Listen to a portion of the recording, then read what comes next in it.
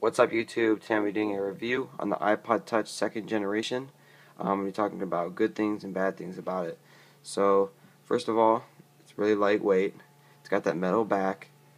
The screen is glass, just like the other Apple products. I am on 4.2.1 because you cannot upgrade to iOS 5 or iOS 6.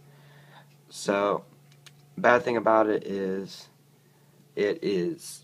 you cannot upgrade to iOS 6. There's not Wi-Fi everywhere. It's not like an iPhone, so it's like all the other iPod Touches. You can watch videos, music, anything like that. Safari if you're at your house. It is jailbreakable. It is untethered. I will teach you guys how to do that in my next video. And so yeah, it's great for listening to music, pictures, and stuff like that. But other than that, it's not as good compared to the iPhones. So stay tuned for show how to jailbreak this. I'll do other reviews on my iPad, stuff like that. So see you guys.